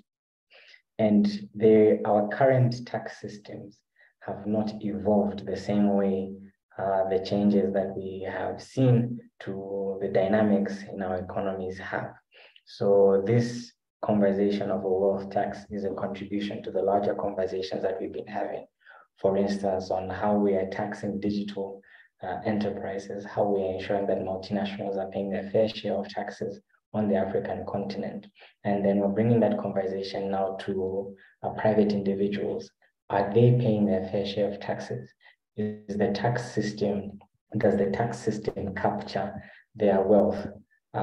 So I think this conversation of wealth tax is very important. I'm so glad to have contributed alongside the different panelists that we have here. So yeah, I'm so happy to have been a part of this discussion. I'm looking forward to carrying this forward. Even to the participants, thank you for paying close attention and the questions that have been shared. Thanks, John. Back to you. Thank you very much, Ishmael, for joining us and sharing your valuable insights with us. We look forward as well to carrying this conversation forward. It doesn't end here. I think it's just the beginning. Thank you very much, Ishmael. Though I have seen some comments that are requesting for your presentation. I hope you can share it with Gabriel. and he can share it with the rest of the people who have been following. Thank you very much again, Ismail. So, Jacqueline, are you with us? Yes, I am. Yes, please, just your parting shots. Thank you very much, John. I believe post-COVID, the wealth inequality worldwide has gone up. And based on the principles of a good tax system, specifically equity, which is also referred to as equality, the tax system should treat like with like. So every member of a state should be able to contribute towards the support of government as nearly as possible. Again, in addition to what everyone has said, is that this is a conversation, because it's a development, it is the talk within the continent, and we need to get more insight into it. And I want to thank the team for giving the opportunity, specifically Mr. Birungi for allowing me to do this. And it's been good engaging with people who have good, serious knowledge about this topic. Thank you very much. Thank you very much, Jacqueline, for coming in on short notice for Cephas. We are very grateful for the insights you've shared with us. Yeah. Now let us conclude with Dr. Laila. We conclude where we started. Yes, thank you very much. So I don't want to add much. For me, it's to thank everyone for their excellent presentations and to our participants for being here. My insights would be like, we have already talked so much about wealth taxation. We've given you so much of context, justifications. We've talked about the challenges. Now, when you're practicing in your countries, I think what is important is that you need to ask yourself, do we need a wealth tax for East Africa? And if we are thinking about introducing the wealth tax for East Africa, how are we going to define it? How are we going to characterize it? What percentage are we going to add to it? How are we going to really classify wealth to be able to tax it? And I really want to thank Dr. Pacifique Nyonizigie, I think from Burundi, and she shared a link to the Finance Act from Burundi, whereby Burundi has actually introduced a wealth tax. So let's try and look into this Burundi legislation and ask ourselves, is this something that as East Africa we should take forward or not? Yeah, thank you. Thank you very much, Dr. Laila. I think it all comes back to us as the East Africa Law Society on whether we can push for the introduction of the wealth tax across the region. And it's good to hear that Burundi has introduced a wealth tax. Perhaps we can do some peer learning from them and see where the rest of the other countries in East Africa can start from if they are to impose a wealth tax in their countries. The discussion, as we said, continues. Thank you very much to all the panelists who have been able to share their valuable insights about this topic. I hope this conversation today shapes the development or shapes a number of policies across the region and around the imposition of wealth tax in our community. Thank you once again to East Africa Law Society for organizing this webinar, and to Gabriel and the entire team for making it happen. I would also love to thank the chairperson of the tax committee, Cephas Birungi, in absentia, for ensuring that this webinar happens. And also, lastly, thank you, the participants, the attendees. Thank you for being here in such an afternoon. It's been over 2 hours of discussing, talking graphs, talking pie charts, and talking so many things. But you guys have been with us till the end. Thank you very much, and I hope you've learned 1 or 2 things which can help you move into, help in your practice as practitioners, as lawyers, as tax advisors or consultants. I hope that we've learned 1 or 2 things which we can push forward and which we can always share with our clients in our day-to-day lives. So I cannot thank you enough for being a part of this, and I would encourage you to keep attending the similar webinars. Yeah, and from myself and from Youth for Tax Justice Network, we all can say is thank you for being a part of this, and I will look forward to seeing you again in future webinars. Have a good evening.